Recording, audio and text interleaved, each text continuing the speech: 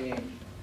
Now this exchange began a few years ago when on CNN News, one of our very generous donors was watching and saw the refugees leaving from Macedonia and Albania and Montenegro. And he called up Dartmouth Medical School and said, "Joe, we've got to do something. We've got to help those people there." And what we did was we got together a small group of people and tried to decide what we could do. And what we came up with, which I think was a very innovative project, was what we tried to do was try and support the medical school that was rebuilding itself in Kosova. And it's been an outstanding project. The biggest thing we've had is a student exchange. And we have the Kosovar students coming here to spend time, and our students from Dartmouth Medical School going there. And what we gain from both sides is just incredible. When I was thinking about this, I was thinking about a speech that Václav Havel made before a joint session of Congress. He was invited to talk about the things that had happened after the Green Revolution in Czechoslovakia, and he came to a joint session of Congress, and he said to everybody in there, he said, "We have a lot to thank you for. We have a lot that you are going to help us with. You're going to help us with educating our children and rebuilding our economy and a whole bunch of different things. But you know, you have something to gain from us too. When you've been under the oppression of communism as we have, under the rock of oppression of communism as we have for so many years, you get a chance to think and reflect and think about what's important. And let me tell you what we can give you, what we think is important."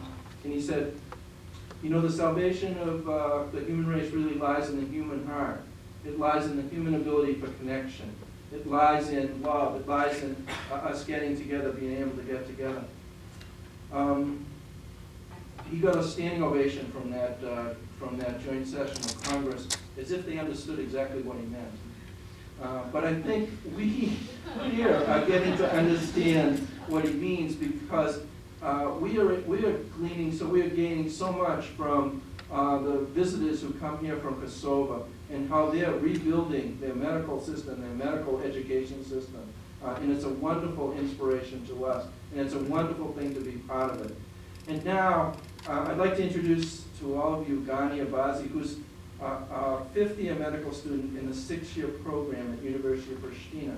And he has put together what I think a program that I think you'll all enjoy about Kosova, the past and the future.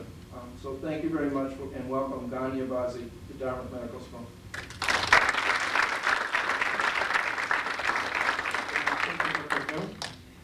Dear professors, dear doctors, dear students, dear ladies and gentlemen, I feel very honored and privileged to be here tonight with you and forward a presentation from my country, who sadly had to pass through some difficult times.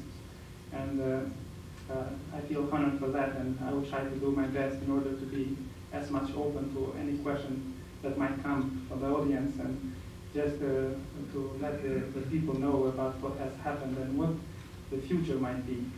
And we as young people are very concerned about our country and the future there, so we want to share our ideas and also what in the future we can improve there.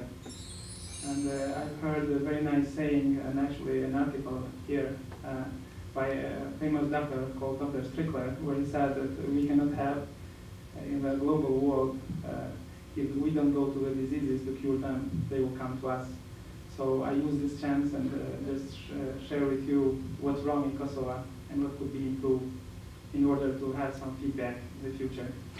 So we start now, and this presentation may, because of technical problems, it may have an unexpected thing, and I hope you'll forgive me for that.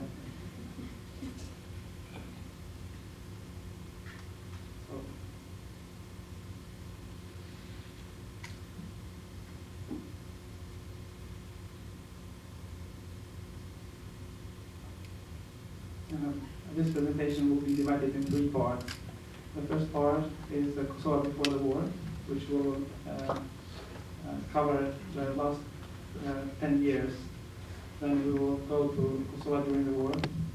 We will briefly mention the main events that happened at the time. Then we will focus more on the future.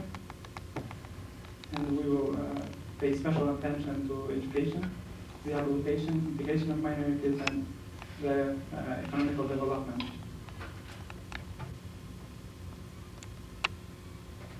So Kosovo is found in southeastern Europe. Here are some statistics. I also will apologize that the presentation may seem a little long, so some information, irrelevant information might be skipped. So Kosovo's population is 2 million inhabitants. We have Albanians around 90%, Serbs around 7%, and then Bosnian, Turkish, Romans, and Croatians, and so on. Capital is Pristina. This is some maps of Kosovo. The neighbors are Serbia in north and northeast, Montenegro, Albania, and former Republic of Yugoslavia. Now the background of Kosovo. Till 1974, Kosovo was part of Yugoslavia, but at the same time part of Serbia. But because Kosovo was the only part that was violently pushed included in Yugoslavia, the people there didn't have many rights, and actually they didn't have the right for education and many other rights on employment and so on. So it happened in 1968. There happened many demonstrations in Pristina, and Josip Broz Tito at the time visited Kosovo, so he decided to make some changes on the legal framework of Kosovo. And after 1974, there happened some changes in the federal constitution. So Kosovo became one of the 8 parts of Yugoslavia with a substantial autonomy at the time. But the revocation of autonomy happened in 1989 when Milosevic got the power in Serbia. And then there happened a lot of troubles initially in Kosovo and then in all over Yugoslavia.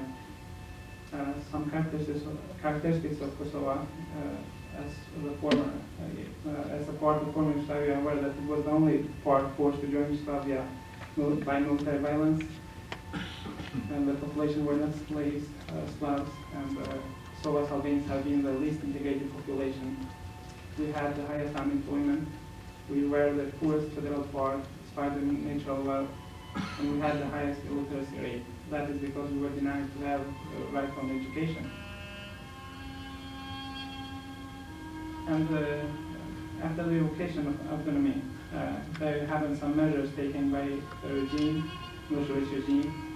Initially, they started in the military, Yugoslav military forces. There were many young Albanian soldiers serving there, so they were coming with a report of suicide that nobody believed. There were more than 50 of them were killed.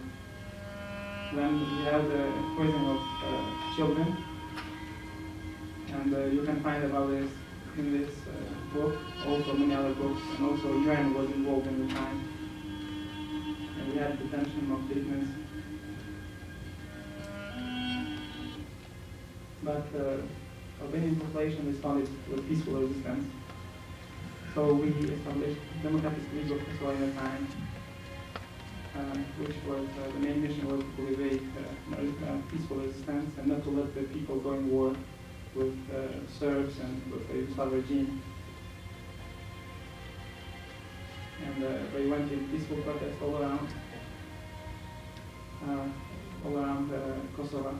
So these are some photos taken in Pristina at that time. And they cultivated the trust that the international community will bring justice in Kosovo. So they went on with protest, but the Yugoslav response was like this. They used violence, state military and police violence.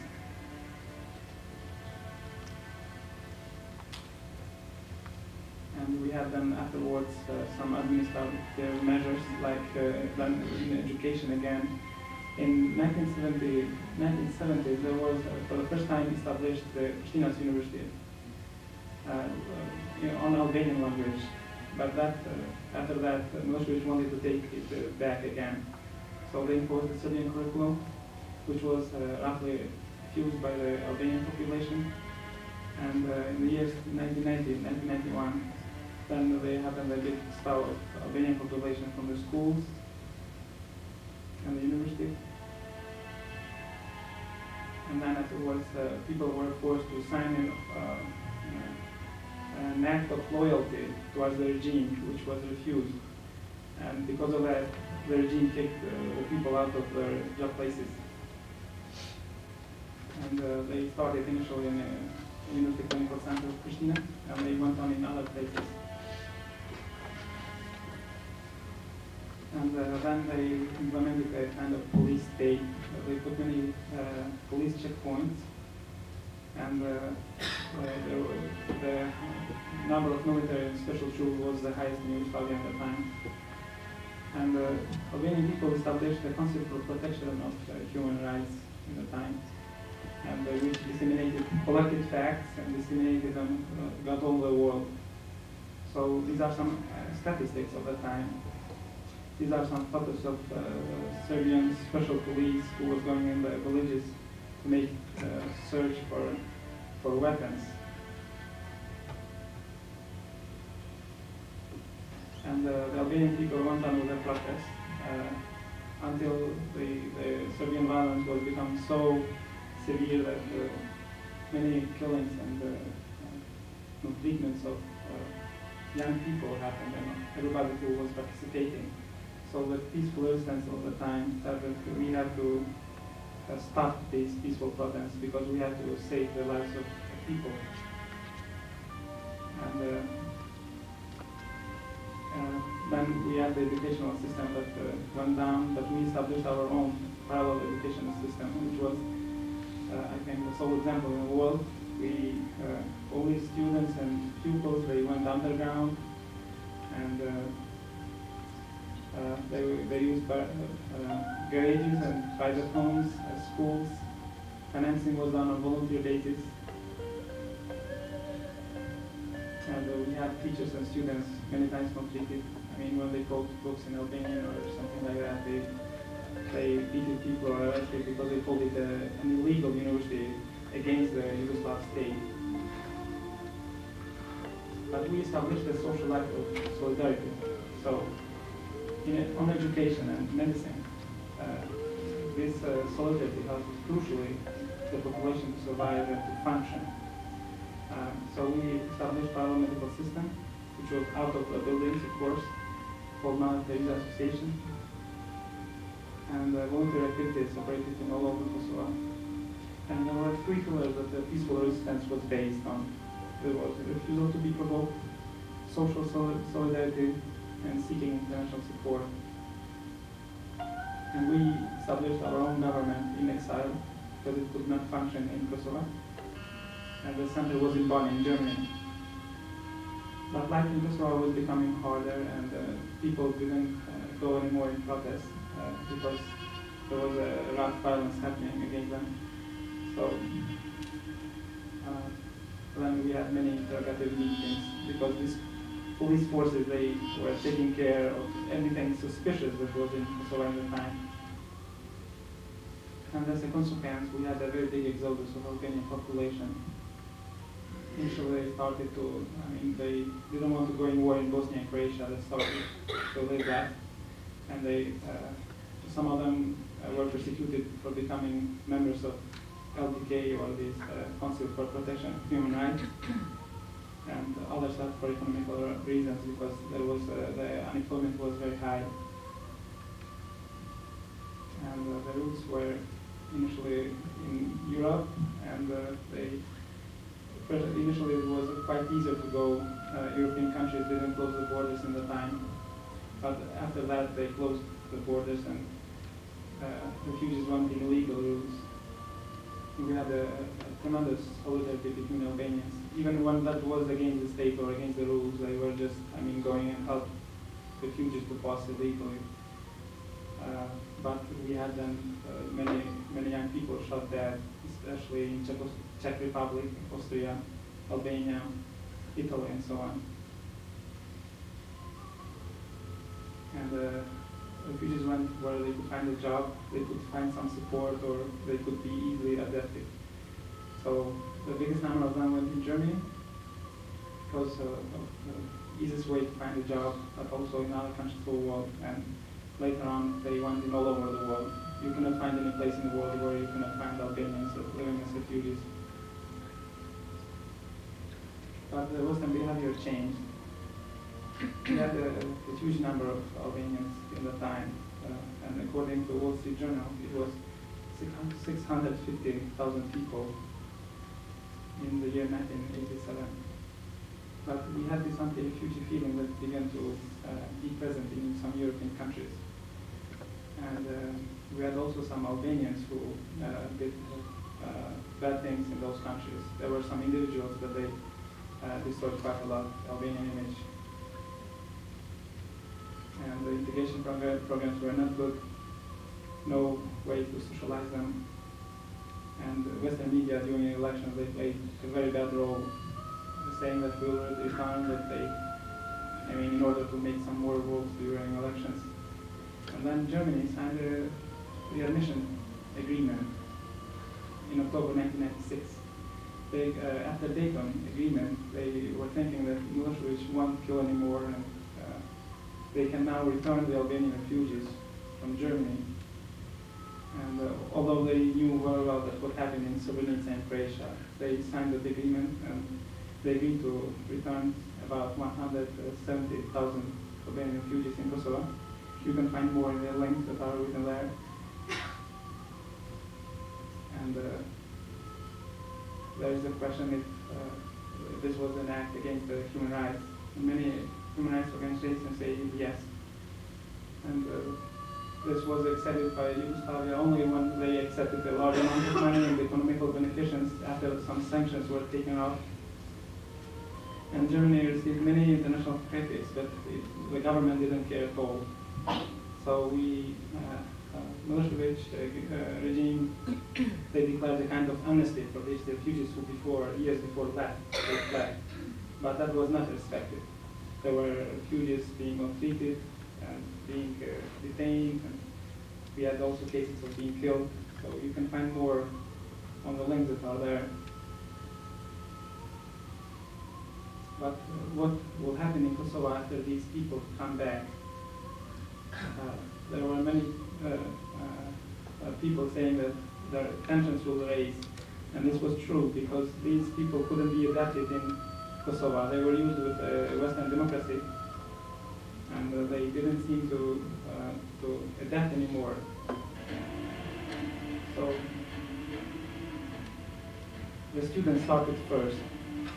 In the Dayton Agreement was written that the schooling should be available for the Albanian population in Albanian language, but Milosevic never respected that. So students now went to protest. They said that we will organize protests and we want our schools back. So in Christian October 1st, 1997, students made a huge organization, well organized, and they said that we will go forward to send forward the issue for education. But we had international diplomats and also Albanian diplomats saying that the status quo will be in question and we should not go in protest because you may have then the situation might blow up and we will have war. The students didn't care actually. They said that they were protesting with books and they were saying that it's our legitimate right. So they went on, but the police blocked the roads and the protests were organized in all over Kosovo at the time. And students were very organized. This is the scheme of our university. There were a limited number of slogans. But the police response was like this. They beat the students in Pristina and then all over Kosovo when they called these kind of protests. And many people were injured, some of them put in prison. And arguing with power, it will work or will not, we'll see. These are some photos taken from CNN. And the student leaders were arrested together with the director of the university. And the situation in Kosovo changed. So there were more checkpoints. Students were committed to go on no matter what happens. But they were using violence and imprisoning students, but they didn't care. They couldn't imprison all of them. we see some photos of the students of the time here. And then the population joined. Afterwards, also some politicians who initially objected.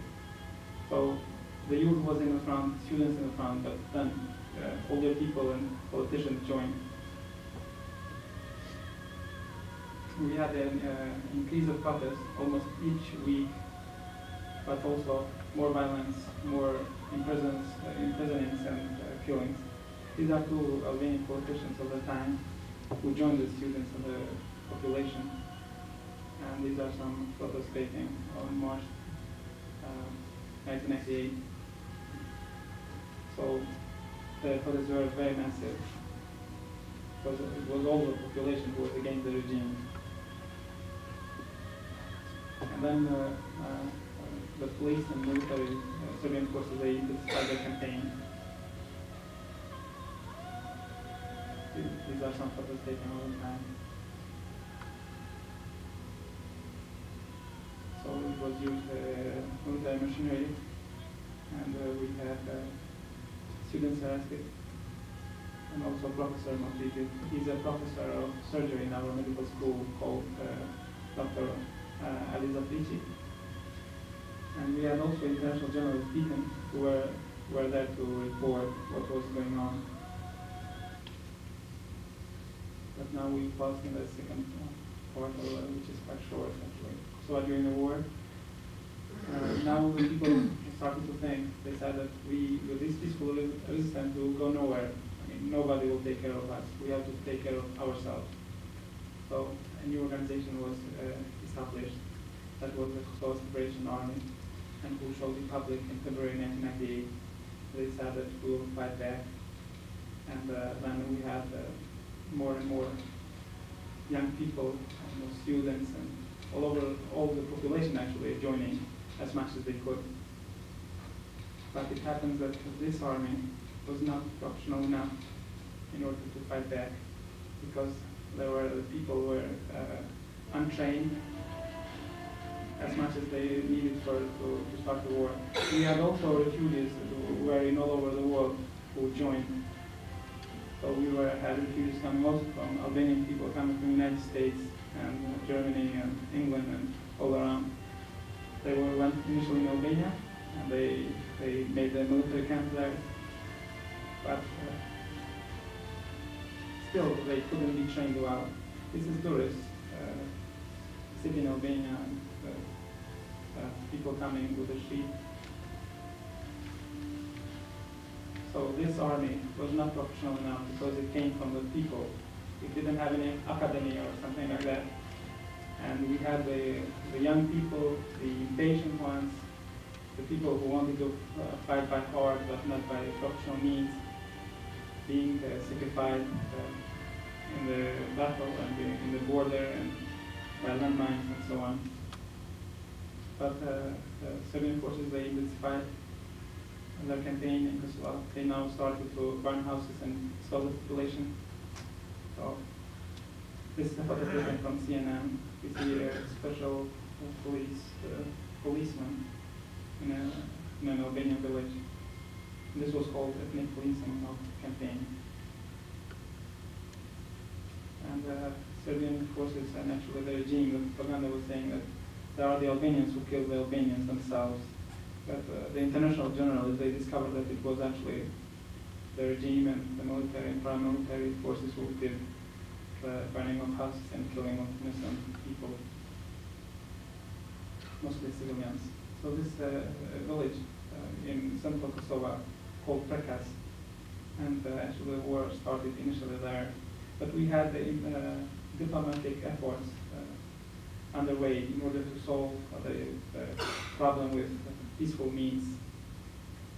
And these people had actually met before Milosevic in Dayton, but now this time they seem to be more decisive in order to stop the genocide and massive graves and massive killings. So the United States was actually a country who insisted the most. So Serbs go on with their campaign. They expel refugees. These are some photos taken from Associated Press. But the biggest victims were the children. Because when artillery was bombing villages, children were actually terrified. But more violence and more killings happened. This Kosovo Salvation Army became stronger and stronger because people started to think that it's the only way for liberation. So at least the imitation guys, the girls, they didn't know how to fight, and they didn't have, actually they were fighting with primitive weapons against a well-equipped military like Yugoslav.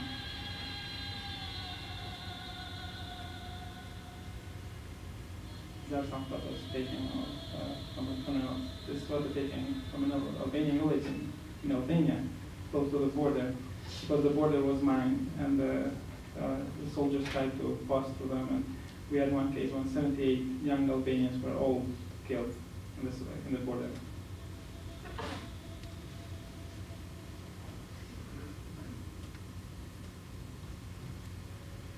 But every nation had a price to pay for freedom. And this is the price that Albanian people had to pay for their own freedom. These are some photos taken after the war, actually.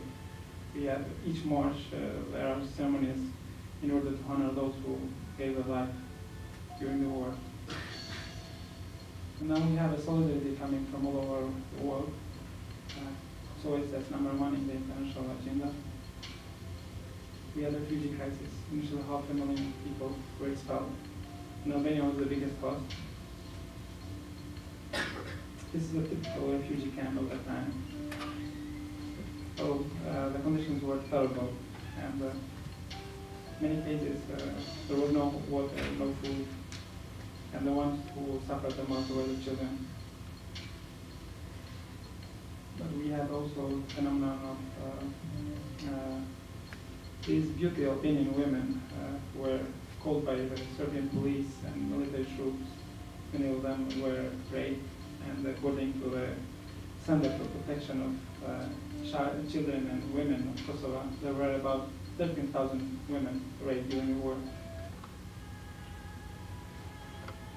But Milosevic decided to go on.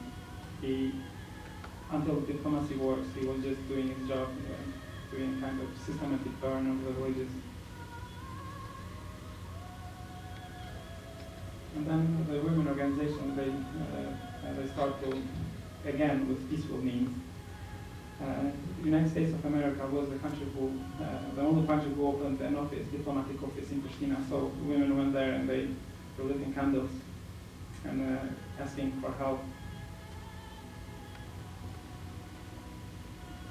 So these were organized by women organizations in that time, 1998.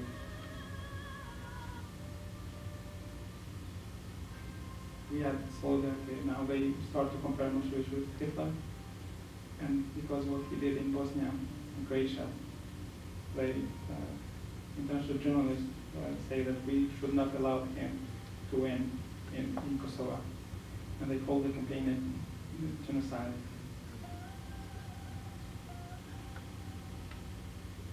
So we had many international people rendering help, collecting money, going in place, like some doctors and some, people of goodwill, and also the organizations from churches and from different kinds of, groups.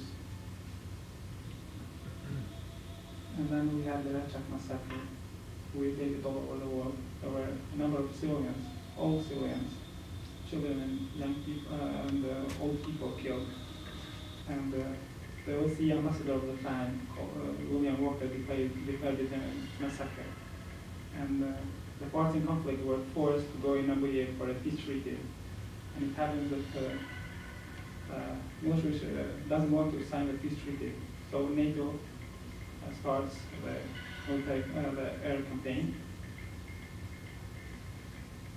But they ruled the ground troops, and this made possible that the war will last more.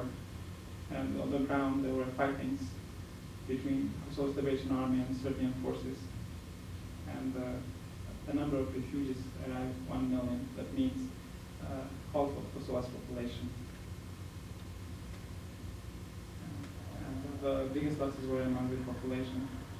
So Serbian forces used the strategy of quarantine, the same that they used in Bosnia and Croatia. They were thinking that in case they manage to expel the population and then take the land and then go into this treaty, the situation on the ground will affect the negotiations and they will have the land. And they also wanted not to let anything for the refugees in case they would be back, in order they couldn't live anymore there. This is about what Pristina taken during the war. But finally, after 78 days of air campaign, Milosevic gives up, and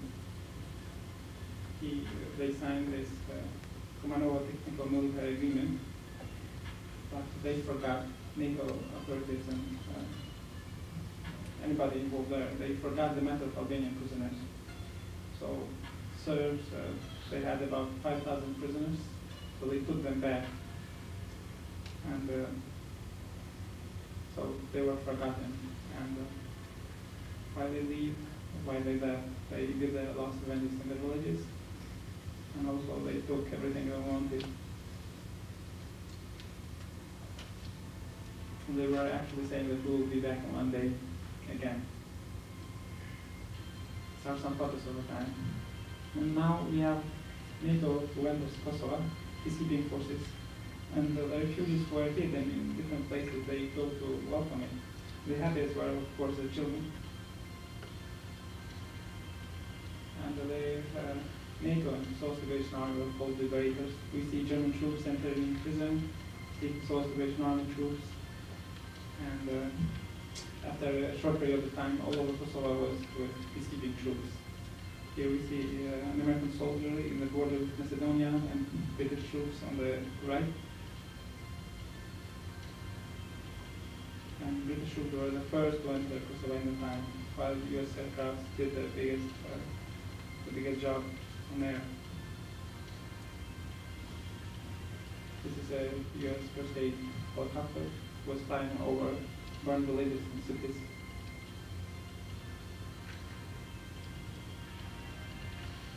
And I think this is the best picture of my presentation.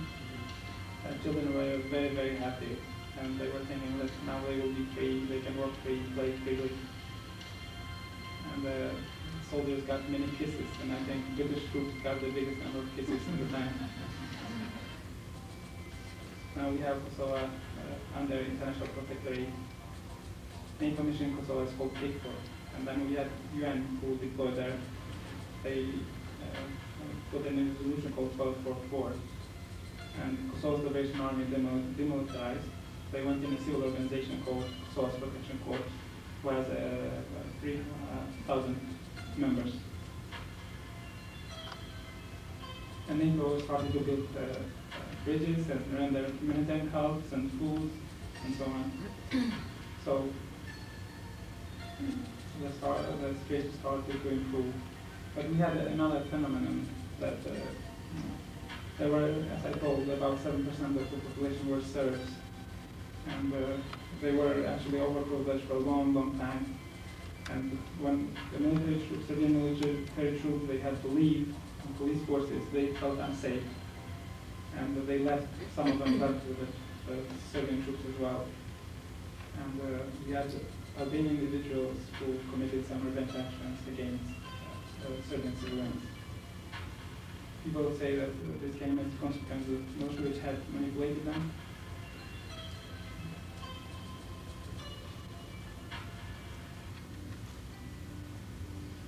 What Serbian military troops left behind? Well, they left minefields, destruction, and massive graves. We have the honor and pleasure to have a forensic pathologist from University of Manitoba who is here tonight. And tomorrow he will give a presentation about massive graves in Kosovo. I think at around 3 o'clock, so if you want to join and see it, you can see. And these are some pictures of the cities. In time this is Speyer, my city was severely destroyed. But now what will happen with the refugees? Will they be back? But for 15 days, about 500,000 refugees went back, and all the roads that left Kosovo were full of refugees. And although some of them didn't have any house, the house was burned. They came with energy back. Some of them came back also from developed countries like Germany or Britain. But what about the children? How many children we have in Kosovo now traumatized? We have many of them, and unfortunately, we don't know how much time these traumas will last. The post-traumatic stress disorder is quite present among children. And while the refugees were pushed to leave, and there was burnings and artillery and tanks and military fightings, families split. And many children, when they went back, they went to homes and to see if they will find the families, the ones that they lost during the war. But quite many of them didn't find at all, and they still keep searching. And we have still undiscovered massive graves in Kosovo and in Serbia. This is a photo of some forensic pathologists doing the information. And now then we had Bill Clinton, the former US president, who came in and decided to visit military troops, American military troops, and he met only with the children of Kosovo. And he said a wonderful sentence: "We won the war, now we have to build with peace." Now we have the rebuilding process in Kosovo. So we paused in the last part of presentation. We have the young population who started, and the older population started to rebuild the country. And the first winter was extremely hard at the time because the houses were burned and there was no possibility for shelter and it was very cold. So we have many rheumatic diseases and also tuberculosis in Kosovo, many cases still. But they are optimistic, and we have also international support offered to rebuild the country.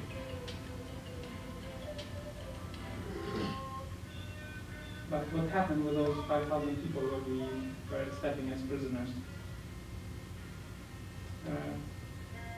These are some statistics of the war casualties.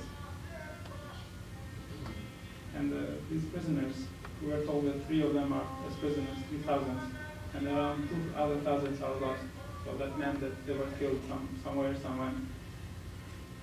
One of our exchange students is a former prisoner. He stayed 2 years in Serbian jail, so in case somebody wants to know about that, can ask him.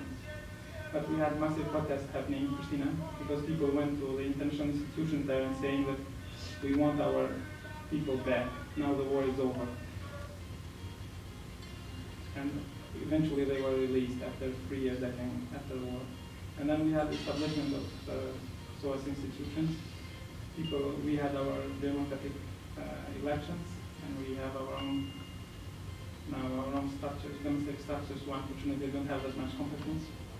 This is the president, the prime minister, and the head of the parliament. These are some governing structures. I think this is a little bit irrelevant information. So we'll skip it. We have the assembly, and there are 21 Serbs out of 120. And we go towards having a real governing, peaceful structure in Kosovo.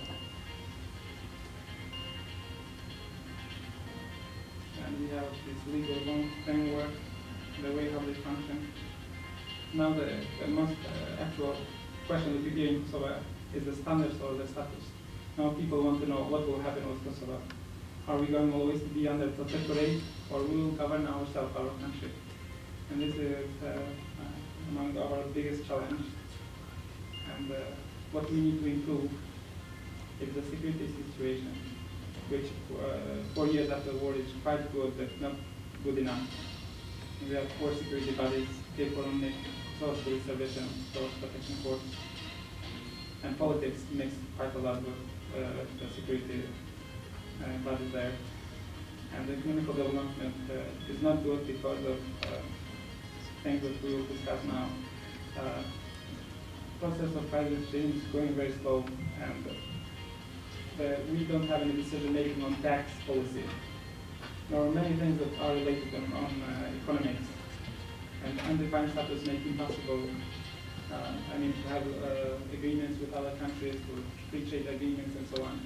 So unemployment is very high, 57% officially, which means that unofficially it may be much higher. And we have a kind of economical monopoly. So if you travel in Kosovo, you'll find that the prices are the most expensive in all the region. That is a very bad management of the UN mission there, and people are very unhappy about that. And the Minister of Economy doesn't have any big competence on this economical things. And we want our status to be defined because we think that the people, local people, can take care better for their own interests than the international UN people. And one reason for that is that people think that the UN as an organization is not quite homogeneous, which means that people that work there communicate with the more interest of their country they come from than of UN as an organization. And we have this ongoing economical development. In case somebody wants to start a business in Kosovo, now we have the privatization process, and you can get information there, and they are quite cheap. And education is not good. We have our university, which is only 33 years old, and we want to reform our university, especially students are very interested on that, but students sometimes cannot do that much. And reforms go very slowly, but we cannot keep strong professionals there. So we have very good professors and doctors, but they leave, they go in other countries to work, so they have such a small salary. This is a photo of Student Center in Pristina. And we have also lack of professional literature.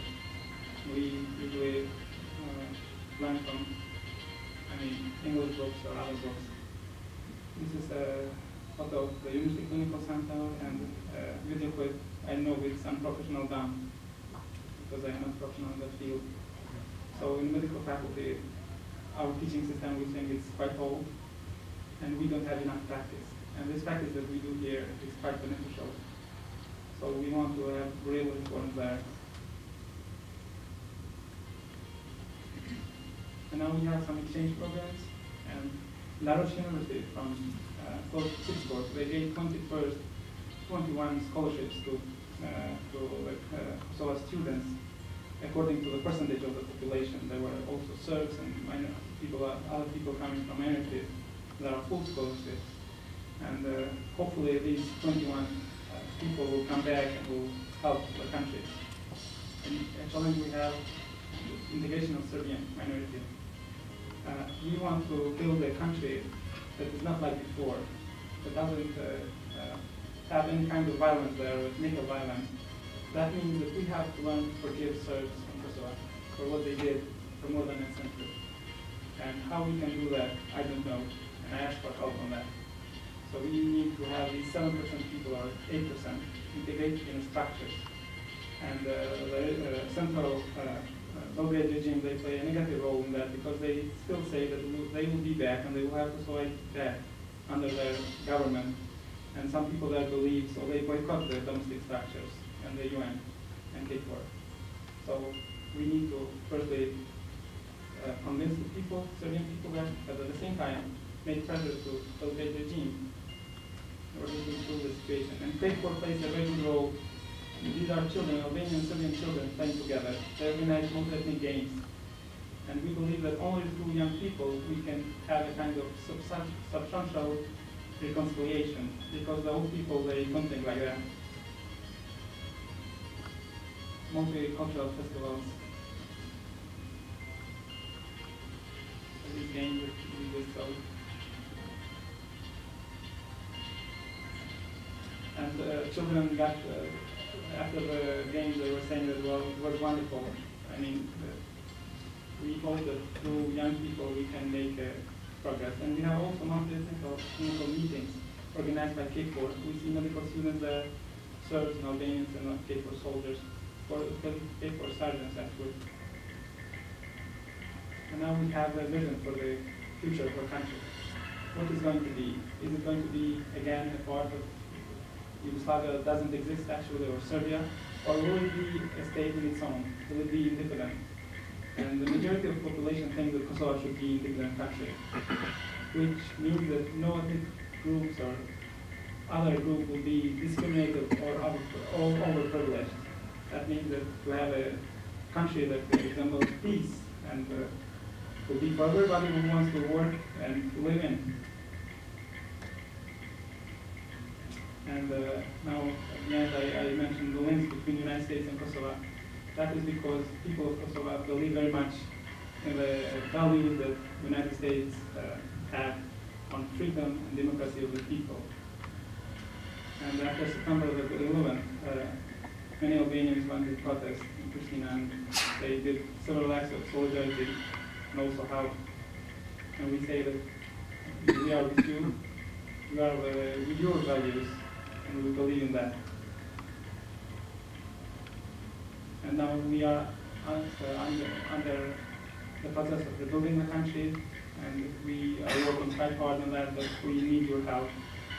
So this exchange program was very helpful, and we think that this would be could get deeper and broaden more. So, about conclusions, we believe that the right for self-determination should be the right for self-determination should be respected. And in case if that is respected and the will of the people, then we'll have peace. Because we cannot force a solution against 2 million inhabitants forever. We can do it 2 years, 5 years, or 10 years, but not forever. So in case we respect the will of the people, we'll have peace and we'll have development there. And economical development cannot be done without the status. It's impossible. Oh, then what will happen? Sorry. And we should not have any kind of group overprivileged in Kosovo or discriminated. People should be treated the same, no matter who they are. And it's very hard to forget the past.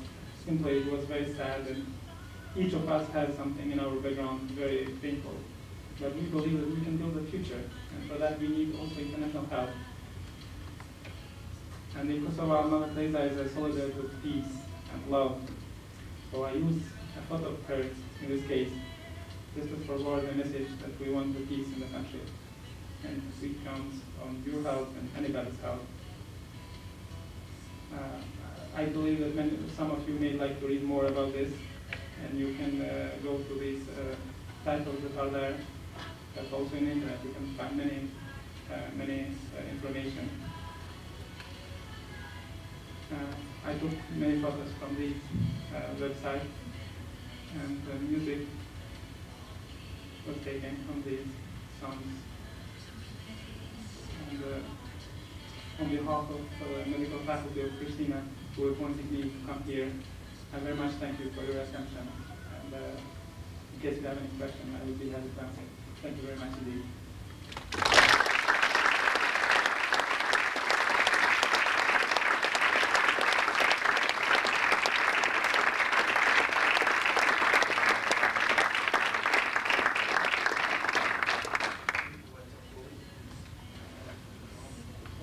We have the other Kosovo medical students right in front of the room.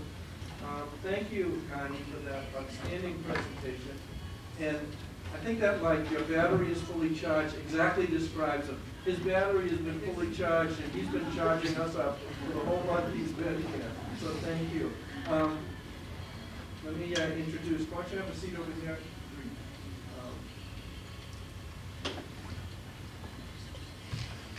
You met Connie. This is Leah Oja, and he's been also with us for a month. He's actually just this day spent the day in Boston with Kathy Alden, and he's going to be doing stuff in terms of human rights, positions for human rights things, and developing community service activities like we have at Dartmouth Medical School in Kosova. And Dapina Ademi, did I pronounce Dapina Ademi, and Aliyah Kurtishi have just joined us, and so that's the reason I don't know. They have been here for a month. These guys are just leaving after their month. So the floor is open for anybody who might have any questions for any of the students from Kosova.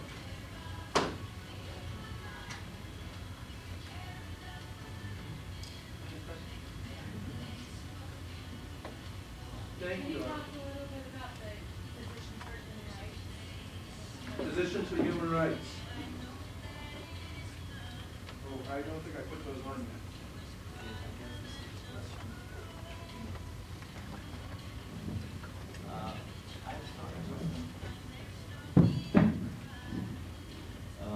I've started with some of my friends, students, some initiatives to do some education and the involvement of students in human rights activities. And there's also some other activities that I'm personally engaged in Kosova.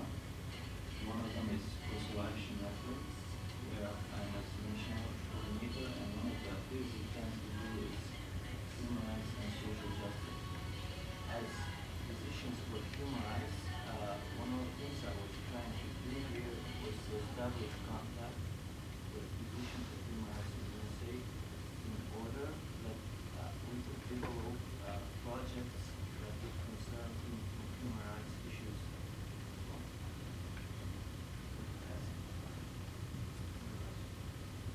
There are some parts of Kosova that have minorities. Do they have one healthcare system, or is there a separate system for minorities in those parts of the country that have more minorities? Yeah, because I was participating in this paper.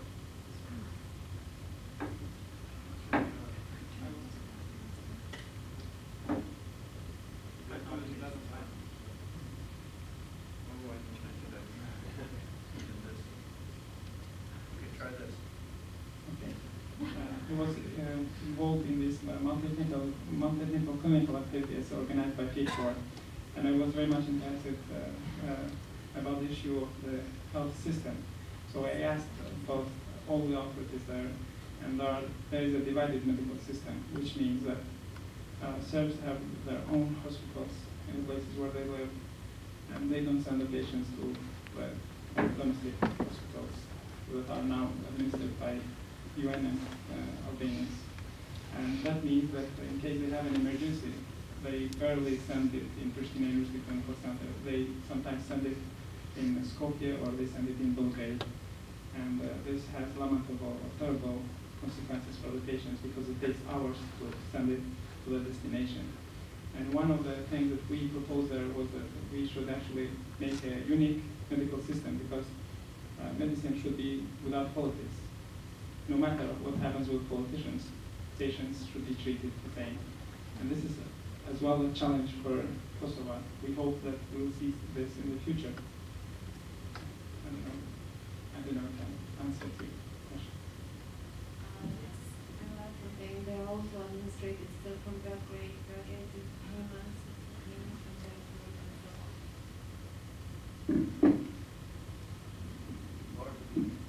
Could one of you talk a little bit about the changes that you've observed in the healthcare system in Kosova? What's happening now, and what the vision is for the future in terms of healthcare delivery? Changes in the healthcare system that they've seen recently and what they see for the future.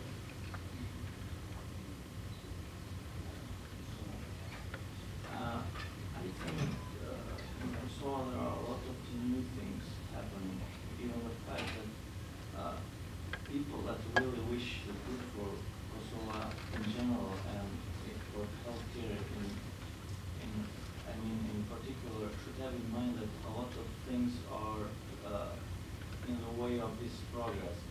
But I think that one of the good things is, for example, establishment of family practice, family medicine, primary care, and also another big thing I would say, change of the role of the nurses. And this year is going to start nursing school in Kosovo that is helped a lot by international different NGOs from Canada, from I think also from USA, and also Iran.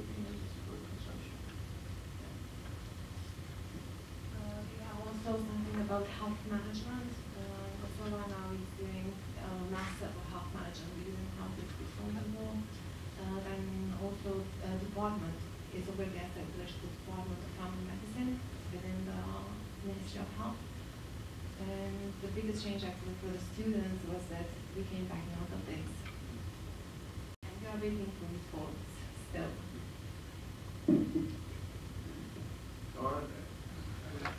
Just ask you about reforms. The students very much want to have reforms, and we want to have our education system and health system according to the Western standards. But this sometimes these things don't go through because of, the very old generation that established the university, and they sometimes think that this is not a good idea. But still, changes are happening every day, and we have seen for I think for 4 years in Kosovo it has happened a miracle compared to what was the history. 10 years out of the buildings, and I think we are on the good way, but we need to push a little more. Thank you. Could you address some of the strengths and weaknesses of your current medical education system? Yes. Oh, good.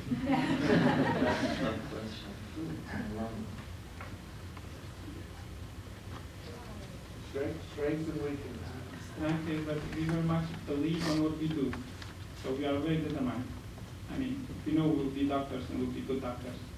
And we study extra hours and we read in foreign languages, and we go sometimes and we just stick to some doctors, although they may be busy with plenty of patients. So we have the will and the determination. And weakness is that we don't have good practice, and we don't have equipment, and sometimes we don't have books. So, more or less. Just as an aside, Lear is trying to develop a book project of us sending books over there to Kosova. And we have connected some of the people, Ellis Roulette and our librarians, have tried to connect up the Health Sciences Library in Kosova with Dartmouth. And we're trying to help. We're trying to learn from them, and they'll learn from us about the use of internet resources and things like that, electronic library resources, and so we're trying to help with that over there. I just to make more complete the answer to that question. If I would put it in two simple things for that question is, I believe that good thing in Kosovo is that there are a lot of good professionals there that are getting old. That is in a way bad thing. The bad thing is that we are not organized here so well. And from my experience here, I think we can learn a lot from you in that aspect. As you see, we are very well organized in Kosovo, but it's not everything on black, of course. We do have very highly motivated students, and that's one thing that actually Kosovo keeps alive. We have a high rate of young population over there, and very good young population.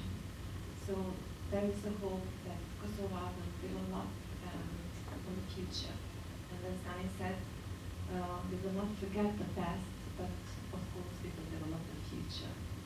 Because sometimes it's very good to remember the past so we can value more the future and appreciate the future. I read a couple of weeks ago that the Serbian government is starting to get impatient with Kosovo and trying to get it back into the Serbian government. And is the climate there politically becoming more tense? Are people becoming more conflicted now? And when is the UN going to leave there? Did they set a definite deadline when the UN sort of gives over to either Kosovars or the Serbians? No, for the time being, we are waiting a new UN administrator in Kosovo, so it means that they are not leaving. Yeah. He is a Finnish representative who is coming in Kosovo. And yes, in Belgrade, at the Assembly of Belgrade, they are trying actually to make some resolute where they put Kosovo within Serbia, but it seems that they do have negative response also from the international community and EU. actually United Nations. I would like to add here that actually the political situation is not that tense as it was before, but still now it's more on diplomatic level, and Albanians are determined to have independence, and Serbs are determined, the regime is determined to have Kosovo, and they constantly, since NATO air campaign, they say that it was an invasion by NATO and by the international community, and the international community now, they rely on this resolution 1244, which is under international protectorate, and the peace negotiations will start in the next 2 years.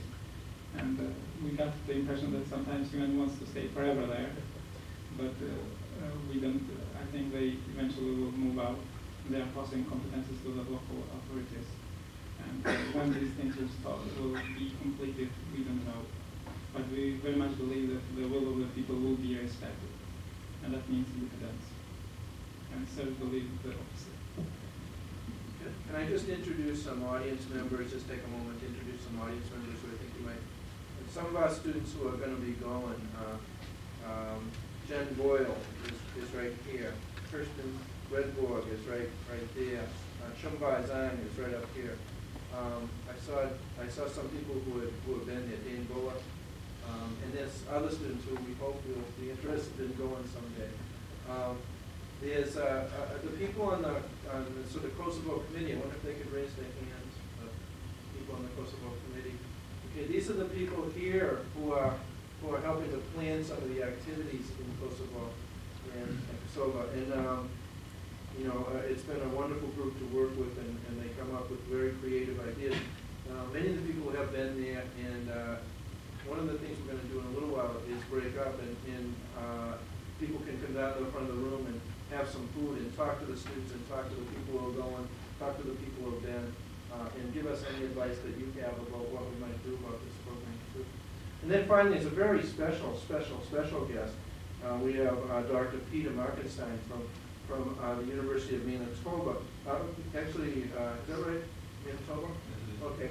And he is a forensic pathologist, and he was one of the first forensic pathologists that went in and investigated some of the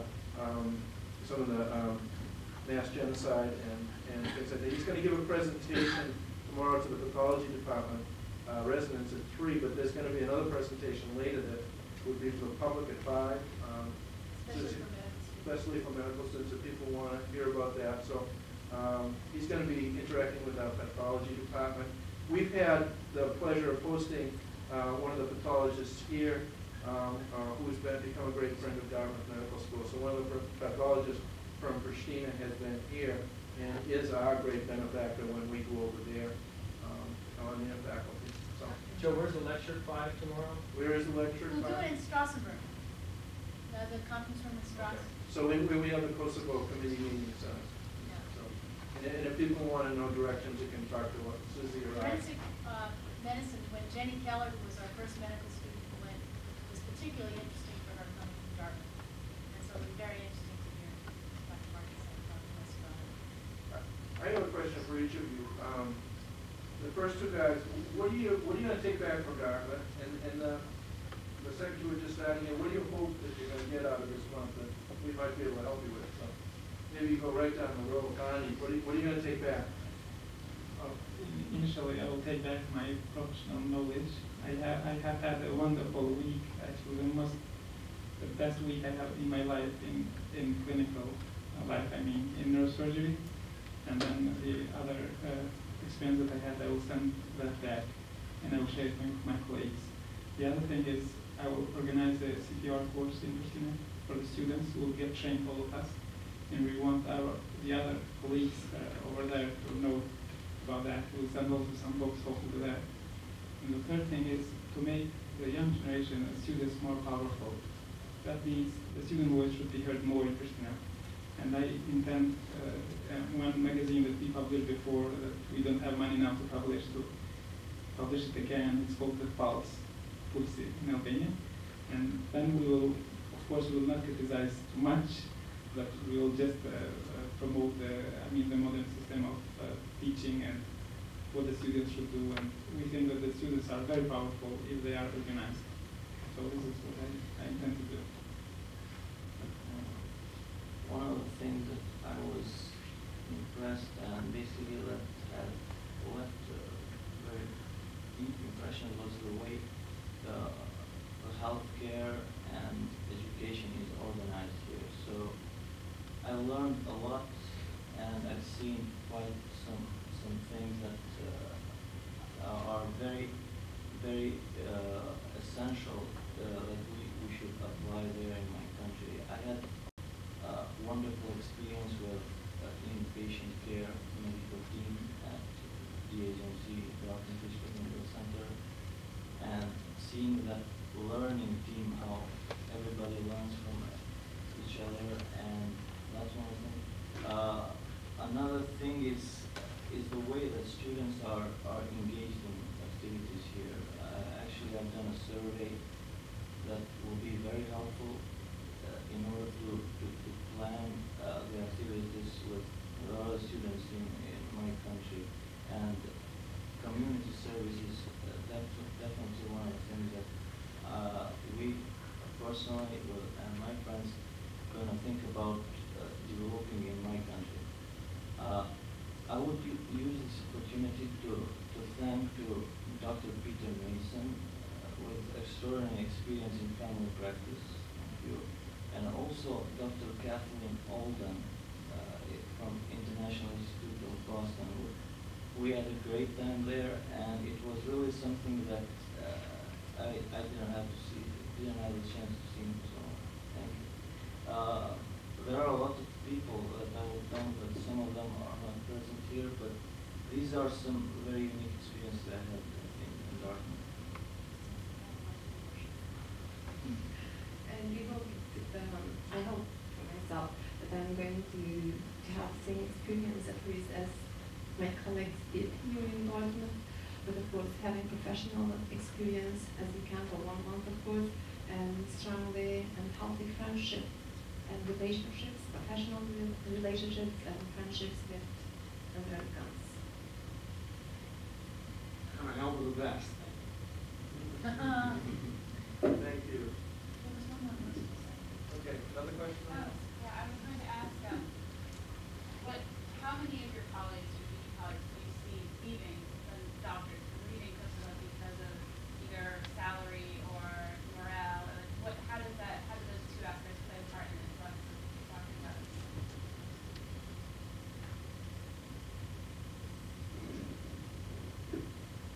Quite tough question. I believe that the situation, economic situation there is not so good, and rate of unemployment is 70%, and a lot of them, most of them are young people. It's going to be a tough challenge, but I think the fact that the population is young is a good indicator.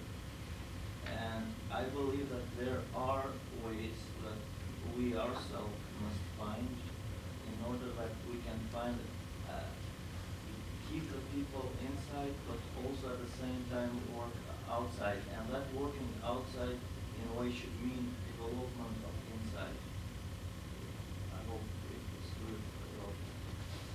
Sometimes this could have positive influence actually for Kosovo system, health system in this case, because we had doctors who before the war went, for example, in Germany, and now they came back with a lot of experience in helping Kosovars. We have a cardiac surgeon who is working now in Kosovo and who is expecting to open a clinical work here in Kosovo and help us over there.